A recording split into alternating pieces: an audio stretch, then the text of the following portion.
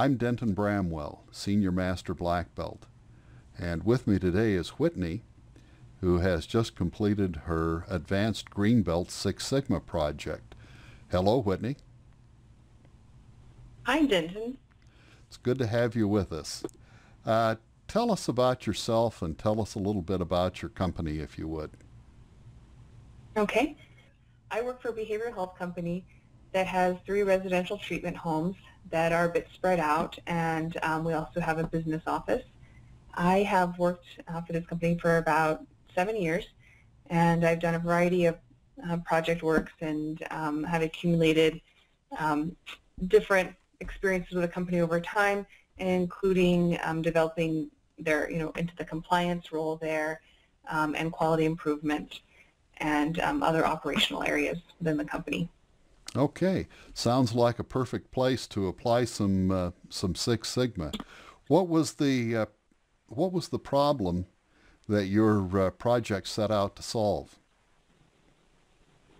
I started looking at our incident review process earlier this year, and we were kind of doing that in the context of some staff efficiency questions, and we had done some tweaks, but we wanted to do more, and particularly I really wanted to see us get something that was a lot more stable as a process. And so we have these incident reports that we're required to do for different reasons, primarily for state licensing, but over time they had just kind of accumulated other burdens of licensing and accreditation and other organizational goals, so they've kind of become a little bit of a behemoth in the organization. Okay, so what might an incident report entail? Tell me about these things. Okay, so the primary reason is to capture safety concerns. So when there's an event that happens that would be out of the norm that we would want to track so that we can evaluate our safety performance over time. Okay, so it's completely involved in the whole objective of trying to make the facility a safe and good place to be. Right. Okay, all right, and plus the state requires you to do that. So I would see that as a pretty important thing, so that your licensure is safe. And so that your people, your clients, are safe and have a good experience and go home in better condition than they came. Right.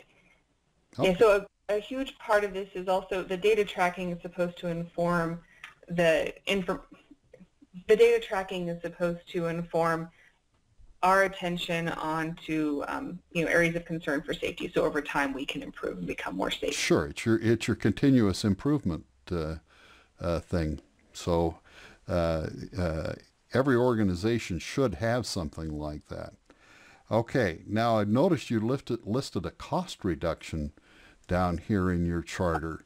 I wonder if this isn't a little bit more like actually what we call a compliance product. What do you tell us about that? Yeah, I definitely think it is much more of a compliance project. And it was actually doing the project charter itself that really brought that into light. I kind of started initially thinking about, well, how much time can I save, how much worker time, and how can I translate that into dollars? But we had already done some work on the kind of the staffing efficiency side. So really the gain was, the improved compliance and kind of addressing actually the lag time in how long it took the incident reports to get created all the way through to being available for data analysis or getting filed in the right place so that they could be available for example, like a state audit. Okay. So how did you, tell me how you assessed your initial condition? You looked at this and there was some data that convinced you that you had a problem. Tell me about that. Yeah, I had some anecdotal data before I started the Six Sigma project that we had some issues with latency, but I didn't really know how bad it could be. And I also wasn't really sure that during the time frame that I was collecting this information that I would get some good examples. And I think I did get some good examples of how bad the process can be, because as you see, we have three really bad outliers in terms of our latency time from the time of the event to it actually showing up in our business office to be processed and filed correctly. And we have, these are 2 years or longer, so that's pretty long time to get a report through the system. Yeah, that's a long time, all right, Whitney. Um, in every project, there comes a decision point that you have to make, where you have to decide, am I going to try to fix and patch up the old process, or do I need a new process? Now, just looking at this data and interpreting the capability study, this looks to me like this would be a hard project to just fix. What decision did you come to, and tell us what happened there? Yeah, I think if you take those 3 data points out, you'll still see that generally we weren't performing the way we wanted to in terms of getting these reports processed in a timely fashion. Mm-hmm. So I think the mean there is 21.5 days, and that's 3 weeks. That's just really too long to meet a lot of our requirements for state reporting if we have an incident that will require reporting. So I think that might have been a system if we were just looking at that 21.5 days. We might have just said, okay, maybe we can just improve upon this. But I think that the 3 outliers highlight a problem that was in the system. We were using a paper-based system, and there was no way of knowing when something had gotten clogged somewhere. Mm-hmm. And so it was just completely impossible to track. And I don't know what the story is of these 3 incidents, but I have had stories of people finding, a stack of incidents reports stuffed in a cabinet somewhere, and they bring it to me, and it's like 6 months old. Oh, dear. So, okay. Yeah. So this process is not stable and predictable, and the average is much too long. And so I think you made the decision that you were going to replace the paper process. Did you not? Yes. Okay. So I ended up replacing it with an electronic process that is embedded into our electronic health record. Cool. Okay. Can you explain to me how much better the new process is than the old one? Well, it's a great deal better, as you can see from this chart. The mean went down to 8 days, mm-hmm. which is a big improvement. So we're talking just a little over a week, and this was, still trying to fine-tune it a little bit too, and still learning through that process of, putting out the initial new system and evaluating it. And I think we saw a huge improvement with just introducing the new system. Okay. I really like using the split process behavior chart as you've done here, but I noticed that you also gave me a t-test. Now, the t-test is usually something we take up in black belt, so it's kind of an advanced tool. Why don't you tell us a little bit about that? Yeah, I had recalled using t-tests from my statistics classes, and I was kind of familiar with it, but it was kind of an opportunity also to reorient myself to it, which is why I wanted to play around with it. So a t-test is used to evaluate if you have, or in this case, is the mean from one sample the same or different from the mean from another sample? Yep, exactly. And here you can see that at least on the right tail test that these means are statistically different. The problem here is that there's some assumptions behind t-tests. One is normality, another is homogeneity, and I actually don't recall the third.